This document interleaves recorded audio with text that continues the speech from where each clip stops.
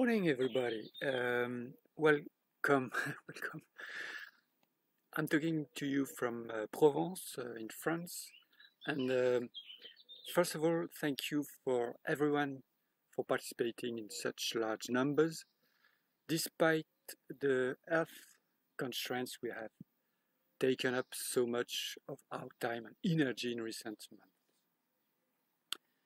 Thank you also for those who sent us proposals that couldn't be written because we received so many and we had to make a selection. But as the selection juries differ from one time to another, you must, of course, always send paper. Next, I would like to welcome you on behalf of the University of Aix-Marseille, which is an abbreviation of Aix-en-Provence and Marseille, two cities in France. On the behalf also of the Faculty of Letters and Humanities, as well as the research laboratory, l'Institut de Recherche Asiatique, Institute of Asiatic Research, or also called IRASIA. And more specifically, in IRASIA, Jade Nguyen, the head of IRASIA, who has spent her time and energy without counting to make this event work as it should. Many thanks also to the GIS Asia in Paris, who co-financed the conference, as well as to the entire IRASIA team and especially its administrative staff, who also fully invested themselves in the organization of the event, notably Louise Pichard-Berthaud for the general organizational and institutional vision, Mathilde Lefebvre, who notably did the poster, Fatoumata Soumaré, who takes so much care of accounting and service delivery. Finally, my special thanks go to Douglas Farrer and Paul Baumann for having had the excellent idea of organizing this conference in Marseille. And I am sincerely sorry that we were unable to do so physically as it was previously planned. To make up for a little, I am recording this video, as I said at the beginning, with a bit of Provence. There should be cicadas, but it's too early in the morning. It's only around 9:30. But usually you have cicadas in the background, of course. Okay, the idea of organizing this conference on the theme of religion is notably linked to the fact that we have a research axis on this theme in IRASIA, which is combined with an axis on the question of the transmission of knowledge, know-how, and social values. The combination of these two axes had led us to reflect on the question of categories. Categories give rise to language and action. In return, language and action act on the categories and help to transform them.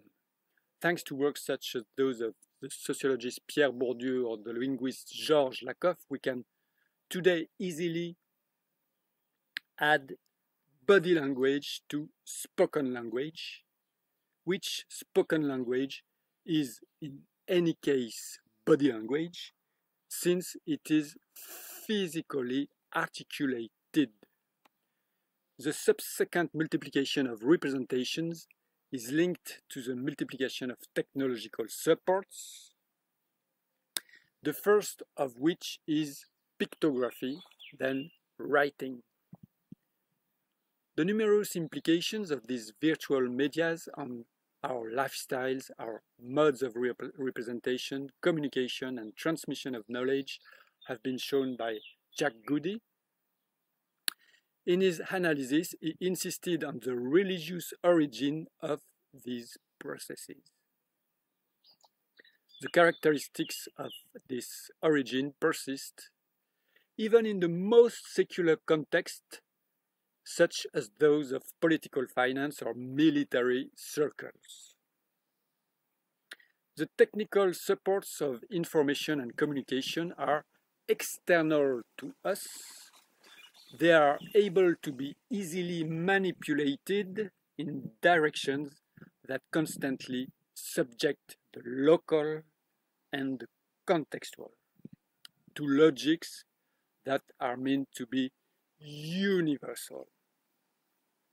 The external support of the writing and the universalist vocation are the main characteristics of the religious as an organized formal institution. These characteristics claim objectivity, and science has taken over from them to study everything in a systematic way. But as time goes by, science comes to forget to take into account the wholeness and the coherence of the wholeness. So, as co-organizer of this conference, I could not convey a better message than that of trying to think and act systematically within a broader framework aimed at grasping and organizing coherence. For the scientific meeting preparatory to this conference, we worked on the question of the categories in which martial arts are more widely martial arts and more widely martiality are inscribed. We thought that this would help to give a general direction to frame the reflections. Thus, the title of last year's preparatory workshop was The Categories of Martiality, Social, Linguistic, Religious, and Secular Dimensions. A special issue of the journal Archives de Sciences Sociales des Religions, Archives of Social Sciences of Religions, also called ASSR, will be drawn from it. On the occasion of this workshop, we benefited in particular from the participation of the venerable Sanskritist Professor Sylvain Broquet and his collaborator Julie Roqueton, who gave us fascinating presentations on the modes of representation of war in the Indian Mahabharata, a setting where it is Brahmin clerics who teach war techniques to Kshatriya knights. They gave us a clear example that the categories are intertwined and hierarchical in a dynamic way. They are based on contextual techniques, language, and relational modes. Douglas Farrer will give us some striking examples of it in his opening lecture. Finally, from a practical point of view, I also invite you to give a summary report of each panel to specify in one or two pages the results, any gaps, any project in which it might emerge. Either one person per panel or two, or even collectively, to be sent to the email address that Laurent Chircop-Reyes and Gabriel Facal used to contact you. This would help to improve our organizing abilities, to improve our network, and to improve our scientific approach to martial arts and martiality. Lastly, I wish you a good inspiration as well as excellent exchanges on behalf of the University of Aix-Marseille, IRASIA, and of course on my own behalf, and leave the speech to Gabriel Facal and Laurent Chircop-Reyes for the last technical explanations. Gabriel and Laurent, without this conference online, wouldn't have been possible, and to whom we are very grateful. Thank you very much, and have good exchanges. Bye-bye.